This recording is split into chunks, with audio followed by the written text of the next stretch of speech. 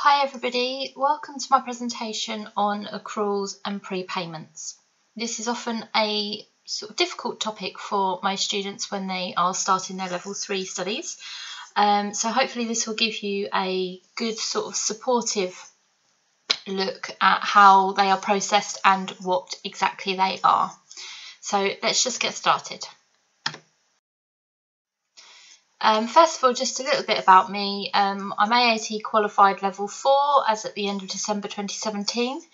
I work in finance, and I've been working in finance now for 2 years as an assistant accountant, but my ultimate ambition is now to train to teach AAT in the future. This presentation is all my own work, it is my own materials, and they're just put together in terms of helping you understand the key concepts behind AAT rather than following the actual syllabus sort of point by point. So just understanding the key concepts will really help embed that and support you as you go up further and further through the levels. So I hope this helps. And I hope it proved to be beneficial to you, and I really wish that you enjoy the experience that is AAT. So a good place to start then is, what are accruals and prepayments? So the purpose of accruals and prepayments are to ensure that accounts are formed according to the accruals concept.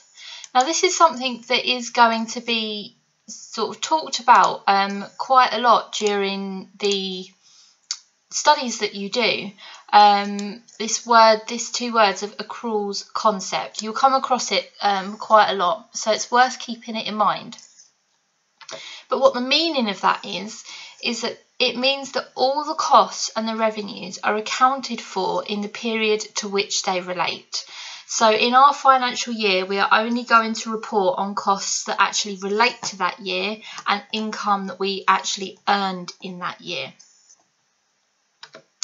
So this then means that some of the costs and revenues will actually have to be accrued for before payment or entry into the ledgers, and some of them will have to be prepaid after we've received money or we've actually paid money out. So this is a really important sort of element of accounting, because then it makes that your financial statements are actually going to be true and fair. So you've got your accruals concept term, and you've also got this term here, period to which they relate, which you may see from time to time, or you may see it in a slightly different wording. So we're talking about accruals and prepayments that are the costs and revenues to make sure that they are accounted for in the period to which they relate.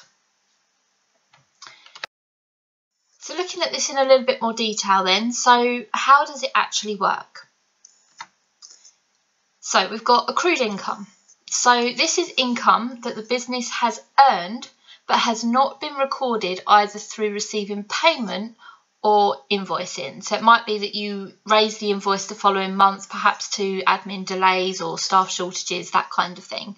But you actually earned the money because you've delivered something to a customer, you've given a service in the month previous to when the invoice is going to be raised. Prepaid income is payment that you've received in advance from a customer for income that's actually related to a future period. So this could be a service contract, so a customer pays in April for a contract that runs from May for a year. That payment is actually prepaid because you haven't earned the income because that contract doesn't start until May. You also then want to make sure that you're fairly apportioning that income across that whole year, because you're not going to earn twice as much income in 1 month if it's a service contract, for example, if it's going to last a period of 12 months. Then you have accrued expenses, and these are expenses that are related to the given period, but they haven't yet been recorded. So that means you've either you've not received an invoice from your supplier, or you haven't paid out any money, so there hasn't been any record in the accounts of these expenses. The classic example here being utility bills. They always come in arrears, sometimes monthly, sometimes quarterly, and as such they need to be put into the accounts, but we haven't got an invoice for them, so we need to accrue for them, and we need to accrue based on probably on historical data is the usual way of recording them. And then finally we have prepaid expenses. So this is when we've already made payment for something that relates to a future period. Again, a typical example here is rents. It could be rates, service charges, that kind of thing that you need to pay in advance. So if you rent out a warehouse, they ask you for rent 3 months in advance. So you pay that out, but you have to prepay that across those 3 months so that you're only having the cost in each month that is relevant for that month. So each month you're getting the benefit of having that warehouse. So you need to make sure the cost of having the warehouse for that month is shown in the accounts. So there are 4 different types of income and expenses, accruals and prepayments that you can get. So before we actually move on to actually working some examples through, we really need to understand how this fits into dead click and how this fits into your T accounts. Is it an asset or is it a liability? So before we do that, I'm just going to go through dead click again, just as an overview. I did do a previous presentation on this, which is in the files section, so please do have a look at that if you wish. But let's just give a little brief overview of how dead click works and how this can help you apply it to accruals and prepayments. Okay, so here's our basic T account. And the one thing that I've always done in my T accounts is I always put this little arrow up here. And this was one thing that really helped me when I was first learning about T accounts and double entry. And it just helps to kind of solidify what it is that you're looking at and how this actually works. So let's remind ourselves of what dead click means. So on the debit side, we have our expenses, we have our assets, and we have drawings. And on our credit side, we have liabilities, income, and capital. The important thing here is to remember that a credit in a liability account is only a credit if the liability to the business is increasing. So this is why I always put this little arrow at the top, because it just reminds me on what basis we're putting things into an account.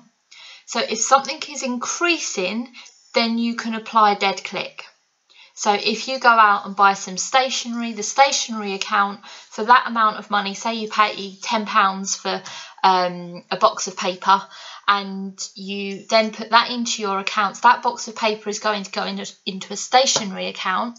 Because that expense has increased, we would debit the stationery account with that £10 because we've increased that cost to the business.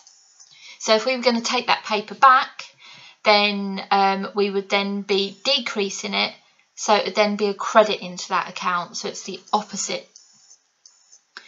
And it works exactly the same. If you increase an asset, it's a debit. Increase drawings, it's a debit. And likewise, liabilities, if you increase your liabilities, for example, if you owe more VAT to HMRC, then that increases the liability that you owe HMRC, and therefore you're going to credit that liability account. Same for the income, you make more sales, so you're going to credit your sales account, and if you have more money put in, then it will increase your capital account. So this was a really key point for me. This little arrow up here, very small, but it made the world of difference when I was trying to remember how to apply dead click. And I'm sure the majority of you out there are going to have struggled at some point just getting your head around, oh, what side does this go on? So why don't you give it a try? It may just help. So that's our little review then of dead click. So let's have a look at actually how does this relate to accruals and prepayments, and more importantly, why? Why do we debit and why do we credit? Okay, so let's have a look at each one of those accruals and prepayments, each one of the incomes and expenses in turn. First of all, we've got prepaid expenses. So prepaid expenses, as we saw earlier, was money that's been paid out for services or goods that relate to a future period. Now, that prepaid expense is not relevant to certain periods of the year. So, for example, you might have paid out for, let's say, for your rent, like we were talking about before, but that only covers, say, January to March. And at the end of December, if your financial year ends at December, you may have paid out that money, but that isn't an expense for December. That's an expense to spread across January, February, March. So the prepaid expense account holds that money that you've paid out, so it doesn't sit in the rent account, because we don't want to increase our rent costs for December by that payment when it relates to January to March. So our prepaid expense account is going to increase. And the reason that it increases and we put it as a debit is because a prepaid expense account is an asset. Okay, so that money has been paid out, but because it relates to a future period, it is still an asset to us. Accrued income. So this also sits on the debit side. So this is money that we haven't yet received from customers, or we haven't yet invoiced a customer for. So this is effectively sort of unrecorded receivables. So how your trade debtors or your trade receivables sit in the debit side, because they are an asset, it's exactly the same as the accrued income, because it's just that we haven't raised an invoice for that yet, and the customer hasn't paid us, so therefore it hasn't been recorded in our income accounts. So therefore we need to accrue for it. So our accrued income account is an asset account, just like our trade receivables account is as well. So moving on to our credit side then. So we then have accrued expenses. So this is for expenses that relate to the current period that we haven't paid out for yet, or we haven't received an invoice for. So as we were talking earlier about utility bills, it might be electric, gas, water, all paid in arrears. So you need to make sure that you accrue for it in the months that it relates to. So because of this, this is the same as a liability. And the reason it's a liability is because at some point we know we are going to have to pay out in order to settle that. So we know, for example, it's like your VAT account, your VAT that you owe to HMRC. That's a liability to the business, because at some point you will need to settle your VAT account with HMRC. So it's a liability to the business because you will have to pay out. So for the expenses, we know at some point we will have our utility bills come into the business, but we won't. We'll then pay out for them, so we need to make sure that we can account for them as a liability, because at some point we will have to pay out for them. And then finally we have prepaid income. So the prepaid income, so a customer's paid us in advance, we're doing a contract for them, perhaps it doesn't start until the month after they've paid. So this actually becomes a liability because we haven't earned that income yet. So if they pay in April and the contract starts in May, the payment that's made in April is effectively irrelevant, and the only reason it's relevant to the accounts is because it's actually come in to the bank. So we have to record it into the bank, but we can't record that as revenue because the actual contract doesn't start until May, so we don't earn the first bit of that income until May. So that is actually a liability to us. So our prepaid income account sits in liabilities, so therefore when we increase that, we're going to be crediting it. So we have prepaid expenses and accrued income.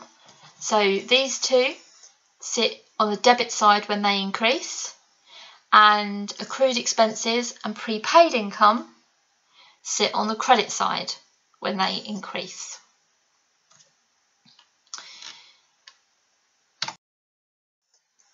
So one of the things that I sort of took a step back when I was first learning this was to try and break the question down. And there were a few things that I used to ask myself and something I used to do in order to make sure that I was understanding the periods in which the question was talking about. Because sometimes that can be real key. You can know what you're doing, you can understand the concepts, you can know what your accruals and prepayments are. But if you miscalculate how many months you're accruing for or how many months you're prepaying for, then that can ruin the question for you. So this, for me, really worked in just understanding in an exam under that pressure just exactly what the question was asking me and pulling out that key information. So first of all, the obvious one, look at the transaction and what period does it cover. So if you're given rent, what period does the rent cover? Okay, if you're told that the business hasn't had any utility bills, when was the last bill that came in? So always have a look at the transaction and identify what period that transaction actually covers. Next, what financial year? What are the dates of your financial year? So not every company works on the same financial year. It might be January to December. It could be April to March. So have a look. What does the question say about the financial year? Because that will ultimately tell you when you're preparing your accruals and prepayments at that year end, just how many months you need to be accruing for or prepaying for. And then I used to do a little trick for me that just helped me kind of visualise things a little bit in terms of a timeline. So what I used to do is I used to draw out just a little grid, quick grid like this on a scrap bit of paper in the exam. And I used to draw out a little grid, put some months on, a bit longer than a year, just to make sure that I captured everything. And then I used to put a little line at what dates that this bit, that the transaction, what does that cover? So where in the year is that? And then I used to draw on where my financial year is. So on this example, you can see it's January to December. And my expense or income, my transaction here, was from November to March. So I used to draw these two little lines on. And then what I used to do was I would then just colour in. So if, for example, we were going to be prepaying this, we can see here that at the end of this year, the November and December one is absolutely fine because this is our financial year and this is our expenses. So we know that we want to be putting costs into the accounts only for those 2 months of that expense, that income transaction. Okay, then we can see that we've got 1, 2, 3 months that we then need to prepay if we've paid out for it already. So I used to just draw this out very quickly because I just found in the stress of an exam it can be so easy to miscount months on your fingers or in your head, and I just found it was so much easier to be able to move along and just count the boxes. So you just be counting 1, 2, 3, 4, 5, and you could just then see at a glance exactly how many months you needed to prepay. I felt also by blocking this in here, you could see the relevant months and the months that are outside the financial year. As we go forward, we're going to move into some examples, but as we go forward, hopefully you'll be able to see how this timeline works in as well, because I've put a timeline in all of the questions, so you'll be able to see how this kind of relates as we go forward. So let's start an example. A business purchases a software licence at a cost of £1,800 on 1st of February for a new employee. The licence is valid for 1 year from the date of purchase. The business has a financial year of the 1st of January to the 31st of December. Calculate the adjustment for year ending 2017. So let's pull out the important elements of this question. So first of all, we know that our licence is valid for 1 year from the date of purchase, and we know that we purchased it on the 1st of February. So we know that the dates are valid the 1st of Feb to the 31st of Jan. We also know that our financial year of the business is the 1st of Jan to the 31st of December. And I've put here cost per month. So this was worked out by dividing our £1,800 by our 12 months. And that brings us out at £150 per month for that particular licence. So let's have a look at it in timeline form. So here's my little chart and where my licence validity is. So it's from February to the end of Jan. And then let's have a look at the financial year. We've got January to December. So we know, looking at this, that the cost of that licence through all of these months for the year-end accounts is absolutely fine. We know that we need to include the cost of the licence for those months there, because you can see that's where the financial year ends and starts, and then this is where the licence validity starts and finishes. So these are in line, so that can sit in the 2017 accounts. But if we look at the licence validity, we've also got 1 month here in January that is after our year end. So we paid out on the 1st of February, we paid out £1,800 for a licence that finished on the 31st of January, but our year end is the 31st of December. So we need to make sure that we are only putting in the cost of that licence for 11 months, because the final month of that licence sits in the new financial year. So how do we actually do this? So we've got all of our information at the top there, and here's our T accounts. So we've got a licences account, we've got our bank account, and we've got our prepaid expense account. So what's the first thing that happened? The first thing that happened is that we purchased the licence. So we made a payment for this licence, so it's going to come out of the bank. So that £1,800 is going to come out of the bank, and we're going to pop it into our licences expense account. So let's just review these two transactions. Let's apply our dead click. So the bank is an asset and the licences account is an expense account. So applying dead click, we know that the licences account is going to increase because it's an expense to the business to buy this licence. So that £1,800 goes on the debit side, and the bank account is going to be an entry on the credit side, because the bank is an asset, but it's not increasing, it's decreasing. So because the asset is decreasing, it's going to sit in the credit side. So you can see straight away you've got your double entry here. But as we were saying earlier, we've got 1 month of that doesn't actually apply to the year ending for 2017, because our licence runs until the 31st of January. So we need to make sure that this account is only showing the cost of the licence between February and the end of December, the end of our financial year. So it started in February, the end of our year is in December. So what do we need to do? So we know that 1 month's worth of that is £150 because we've already done that calculation.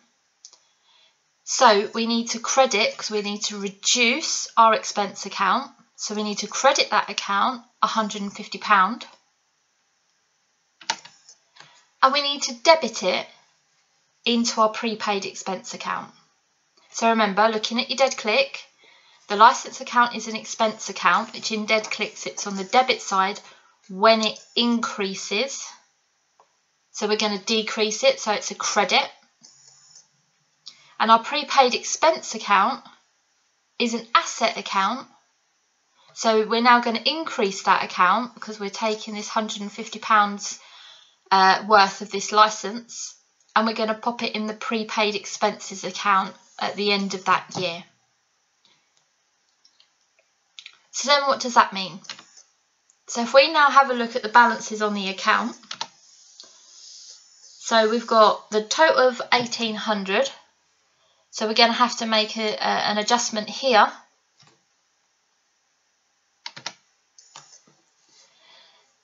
So the balancing figure is £1,650, and that figure is then going to go onto our statement of profit and loss. So this figure here then becomes what gets entered as an expense, as a debit, on the statement of profit and loss. Now this does then go on to drawing up your statements and your extended trial balance. I'm not going into that in this particular presentation, but this just shows you how that figure then moves. So the other side of that entry there would be that it gets debited into the statement of profit and loss. So looking at our prepaid expense account then, so we pop the figures in that we know that our total is going to be, and then we're going to credit the account because we're going to pop it as a debit into the statement of financial position. So again, I don't cover it in this presentation, but your debit would then be into the statement of financial position as your adjustment at that year end. Okay, so that was our prepaid expenses. Let's have a look at prepaid income. So a business receives payment for a support contract on the 13th of August for the period the 1st of September to the 28th of February for the value of £3,600. The business has a financial year of 1st of January to 31st of December. Calculate the adjustment for year ending 31st of December 2017. So let's have a look at what we know from the question. So we know that our contract is valid the 1st of September to the 28th of February. We know our financial year dates, 1st of January to the 31st of December. And we can work out our cost per month by doing 3,600 divided by 6 months, which is 600 per month. So let's have a look at it on the timeline. So you can see here I've put in the contract period, so it's September to the end of Feb. So you've got your 1, 2, 3, 4, 5, 6 months there. And let's add in our financial year. So our financial year is January to December. Our contract period is September to the end of Feb. So straight away we can see that 1, 2, 3, 4 months worth of that income is related to 2017. But 2 months worth is actually related to 2018. So we don't want to show this as income, these 2 months as income, in our income account for 2017. So again, you can have a look at it where these two lines match up. So this is the relevant section for that particular year that you're doing the year end for. And then these 2 months where the contract is still valid will then fall into the next year. So let's have a look at how through the T accounts. So let's bring them up. So we've got our support income account, we've got our bank account, and we've got our prepaid income account. So let's have a look. Again, what's the first thing that happens? So a business receives payment for the support contract on the 13th of August for the value of 3,600. So if we're receiving payment, it means our bank account, our asset account, is going to increase. So think back to our dead click. Dead click, the asset account is on the debit side when it increases.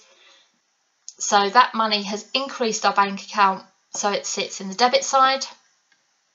And the opposite entry to that is going to be in our income account. So again, think back to your dead click. Your income account is a credit when it increases. And you can see there that the income account has been increased by £3,600. But as we discovered on the last slide, we know that that isn't correct for the year of 2017. We haven't earned that whole amount of money for 2017. So now we need to make sure that we make the adjustment in order to ensure that our accounts at the end of 2017 are showing the correct amount of income in this support income account. So the next thing that we need to do is we need to debit the income account because we want to reduce it. We need to debit the income account by 2 months worth of that contract. So we've got our cost per month here of £600. So £1,200 becomes the amount of money that has not been earned in 2017. So then we need to make sure that we have actually prepaid that. So then that then becomes, in our prepayment account, a credit, because our prepayment account for income is a liability account because we haven't earned that income yet. So that liability account is going to increase by £1,200, so therefore it's a credit. So let's then have a look at closing off the accounts and moving it into the statements, the year-end statements. So first of all, our income account here. So our income account, we're going to balance off, so we can see our total is 3,600. And our prepaid income account, our total is 1,200. So over here, our statement of profit and loss is going to show the balancing figure of £2,400. So that £2,400 is the value, is the income that we've earned from this support contract in the year 2017. So that will then be credited on the statement of profit and loss because it's an income account, and that will be the income for that particular support contract for that year.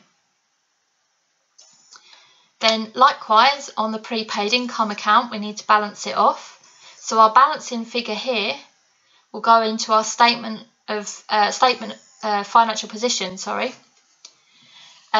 then that will be credited into there because it's a liability account, and so that is going to be our adjustment. Our adjustment is going to be £1,200, so that our prepayments, our prepaid income at the end of 2017 shows the correct amount, and our support income at the end of 2017 will show the money that is relevant to that year. So that's two examples of the prepayments, the prepaid expenses previously and the prepaid income just now. So the third one that we had was accruals. So let's have a look at the accruals. So businesses preparing their accounts for year ending the 31st of March 2017, but haven't yet received their electricity bill. The last quarter's bill for period ending 31st of December was £1,500. The business has a financial year of 1st of April to the 31st of March. Calculate the adjustment for year ended 31st of March. Again, let's have a look at what we can pull out from this question. So, first of all, we know that the last quarter, so this is where you need to really read the question carefully, the last quarter's bill ended the 31st of December. Here. Okay? So we know that a quarter is 3 months, so that bill that we last received was the 1st of October to the 31st of December. Our financial year runs 1st of April to the 31st of March. And our cost then is £1,500 for 3 months. So that makes it £500 per month based on the previous bill. So remember, with accruals, you generally tend to base things on what the historical data tells you. So if you know that the quarter ending the 31st of December was £1,500 for electricity, then we can accrue on that basis. So let's have a look at the timeline. So we can see here that this is where our previous bill is sitting.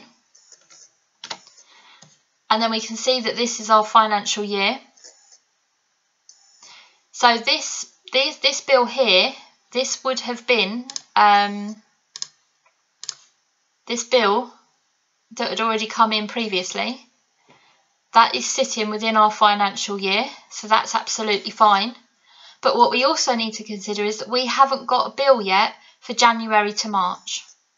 So at the end of March, we need to make sure that we've accrued to show the cost of the electricity for those 3 months. To make sure that each of those months, so for the whole year, you have the correct cost. So let's have a look at accounts then. So we've got our electricity account and we've got our accrued expenses account. So remember, with this one, there is no bank account because there isn't any money paid out or received. So first of all, because we're going to have to show the cost of that electricity for those 3 months, then we're going to have to accrue for it into our electricity account because we want our electricity account to increase by £1,500 to show 3 months worth of that electricity at the year end. So we're going to debit our electricity account to increase that account. So remember, expenses is on the debit side when increasing in dead click.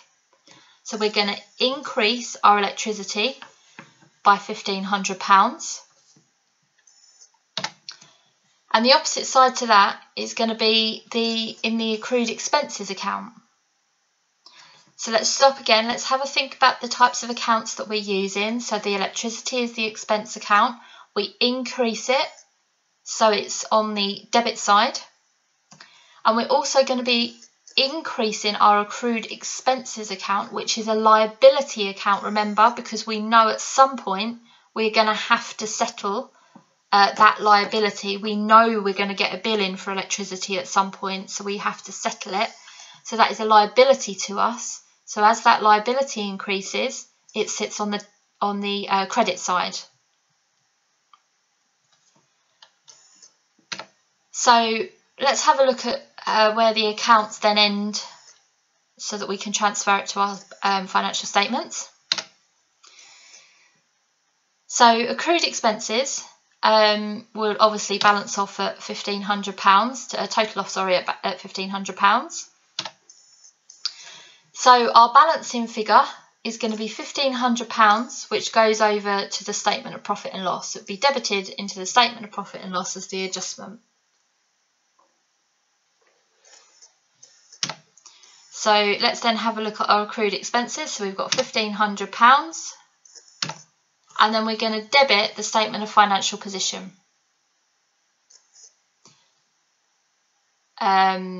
Credit the statement of financial position, my apologies, because that is going to be a liability. So that's going to be your adjustment. So we're going to have to make sure that we've got enough money to cover that when the bill eventually comes in. So it's a liability for us, so therefore it's a credit.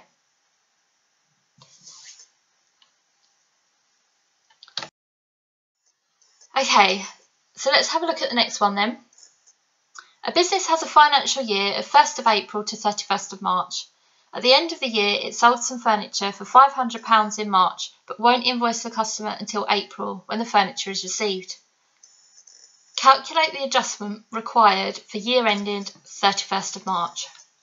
Okay, so again, let's have a look at what we know about this question. So we know that we're only concerned here about March, this sale that happened in March. It's happened at the very end of the financial year.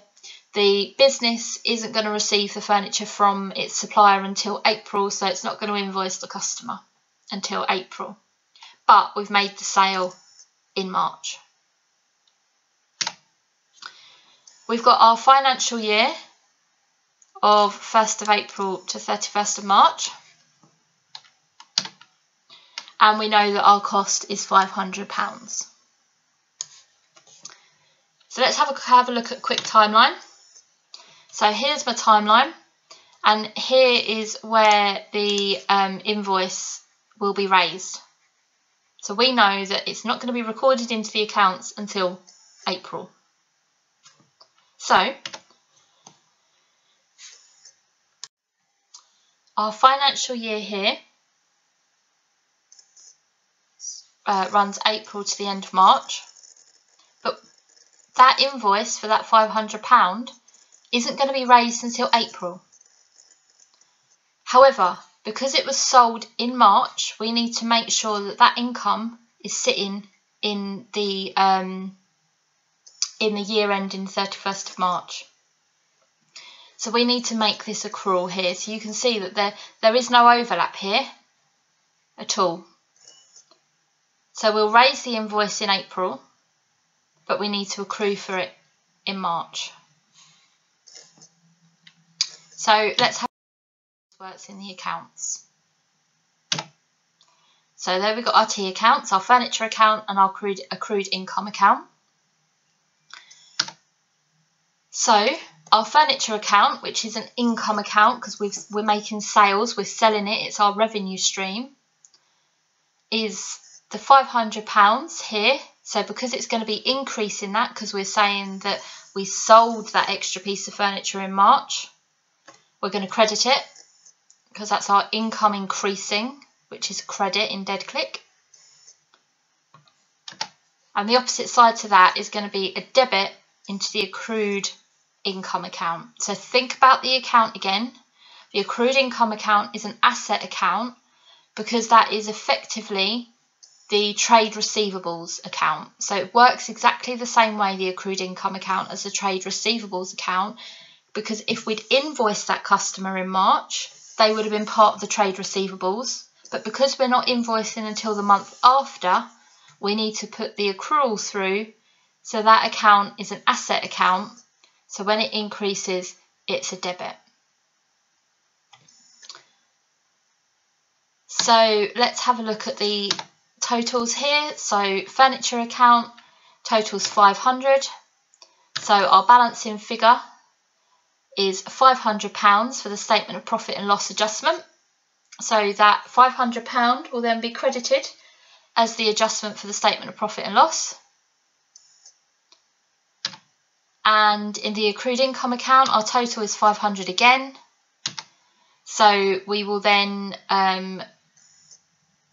debit the statement of financial position, and that will then be the other side to that entry. So that's going to be the adjustment. So these are the adjustment figures for your financial statements when you're producing those year-end accounts. So hopefully those 4 examples have really given you a better understanding of it. As I say, it does move into the extended trial balance in your statements, but I obviously haven't got time to go through it on this video. I'm very aware of timings. So just want to finish off now with a few final thoughts. Being able to apply the dead click concept will help with double entry for accruals and prepayments.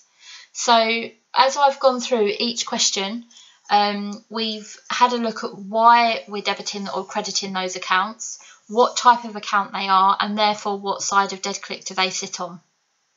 So really understanding dead click will help with being able to do the double entry for your accruals and prepayment.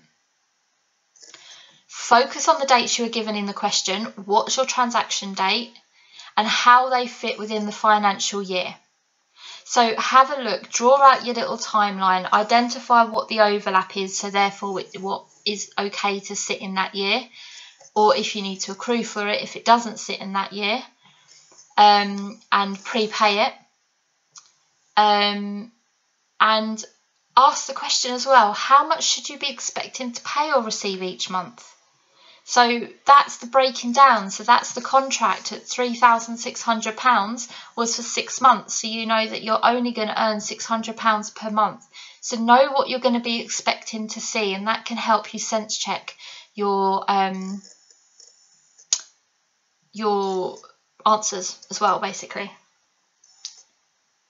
So again, just recapping, when entering the debits and credits, think back to the type of account. What type of account is increasing, and then apply the dead click. So if your expense account is increasing, it's a debit account. If your income account is increasing, it's a credit. And then ultimately, as with anything on any type of studying, but especially with the AAT courses, time, practice and patience will get you there. Accruals and prepayments is such a hard concept to grasp when you first start doing it.